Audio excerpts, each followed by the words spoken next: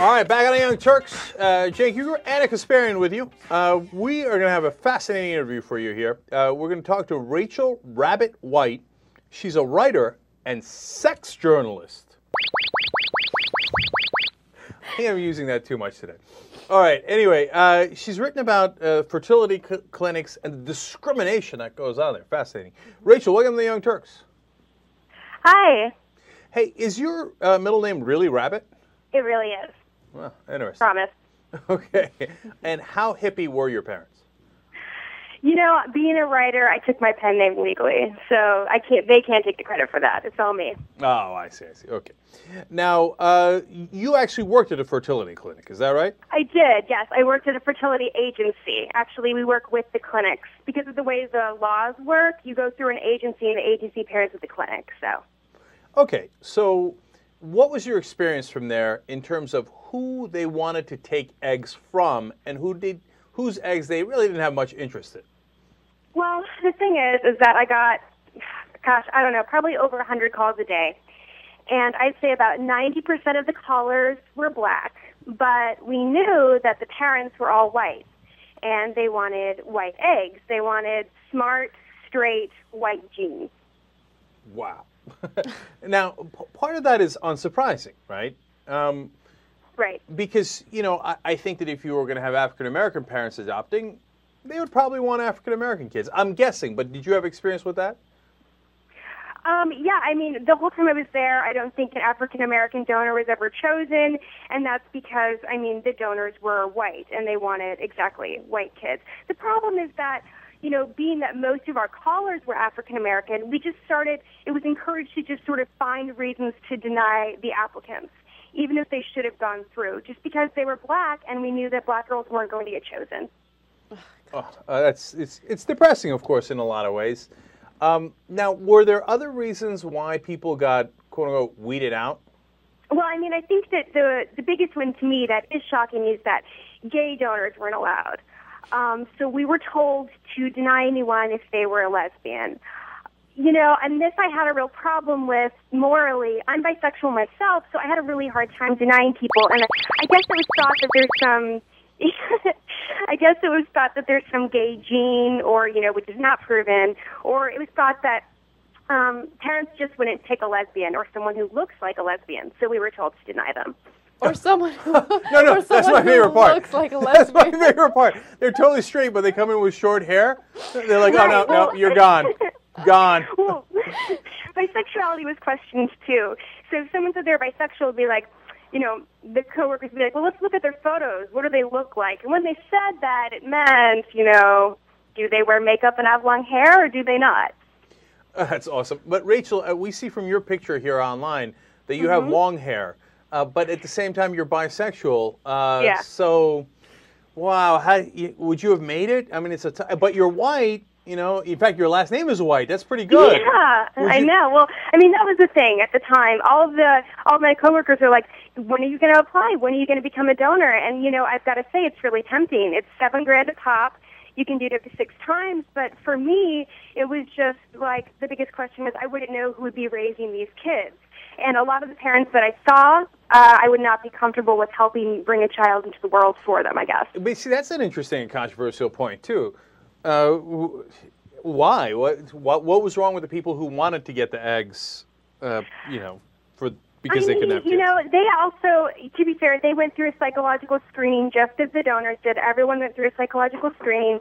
But I think people who are pushing that hard to still get their genes passed on, even after they find out they can't have kids and are still really going, like, they get a little crazy, you know. I think, if anything, at that point, it's time to start questioning that biological urge and saying, is this the best option? Do we really want to pour all this money into this? So, yeah, I think it was just a stressful time, and the crazy just got spilled all over my desk.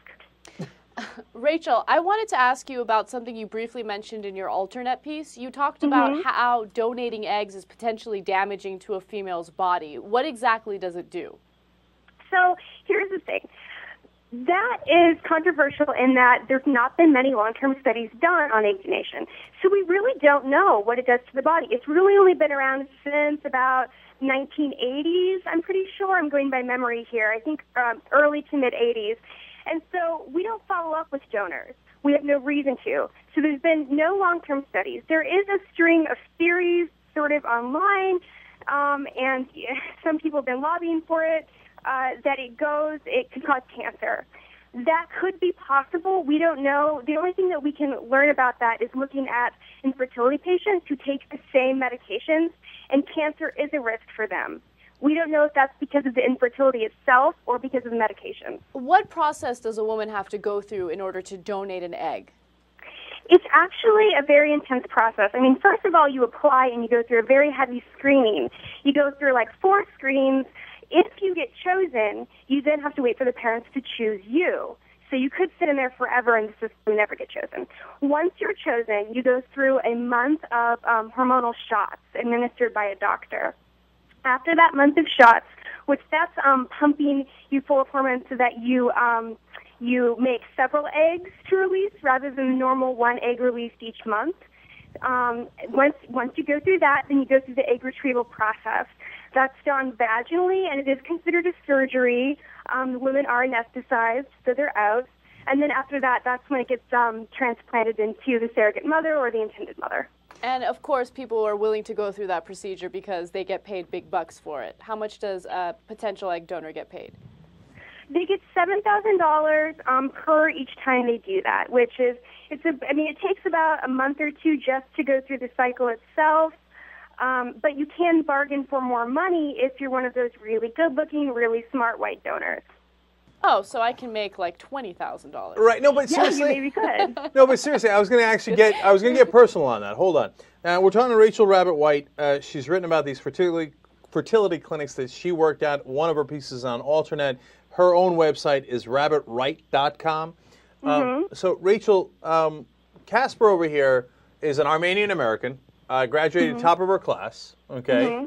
I guess she's fairly attractive. No interest in women whatsoever. Okay, so totally straight. What are we talking about? Market value of her eggs. First, is she in? Second of all, what can she fetch for her eggs? I'd say she's probably in. And I think for her, she would probably, if you just found some Armenian parents, you could probably make like maybe $50,000 if you went to like Craigslist.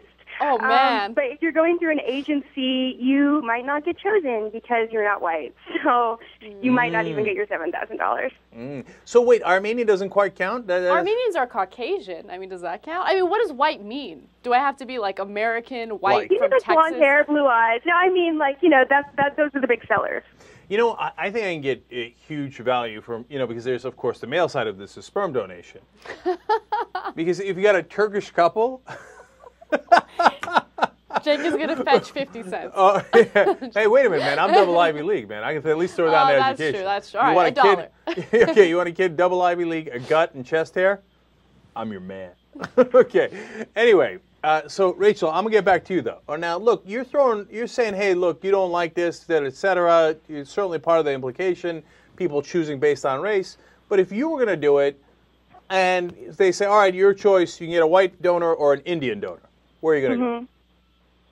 Wait, if I was going to be an intended parent and... Yes. I mean, yeah, that's the thing, is that I totally empathize with the parents. I totally get wanting to pass your genes along. I totally empathize with the whole process.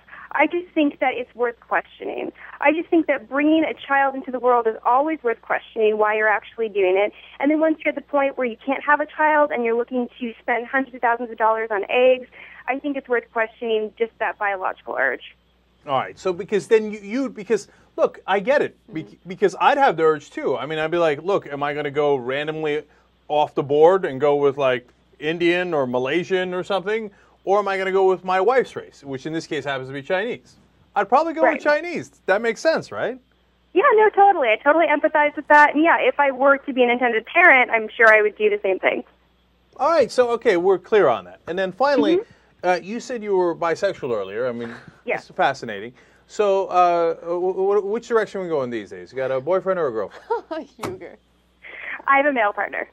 You have a male partner. Okay, that's awesome. Yes. And is he into it? Is he like, hey, that was cool? Is he open-minded? Is he a lib? Or is he like questioning your background?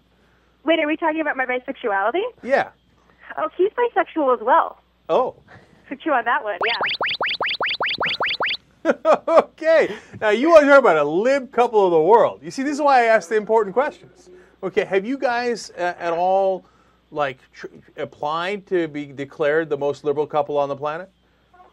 Are we what? I'm sorry. Have you, like, applied to be the most liberal couple on the planet? I know. I think we should be. Yeah, because if like Bill O'Reilly found out about you, there's like a 3% chance his head would actually explode. Yeah, I'd like to see that.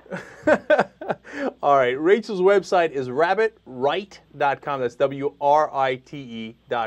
Of course, rabbitright.com. And it's Rachel Rabbit White with a fascinating name, a fascinating background, and a fascinating story. Rachel, thanks for joining us. We really appreciate it. I appreciate it. Thanks so much. Okay.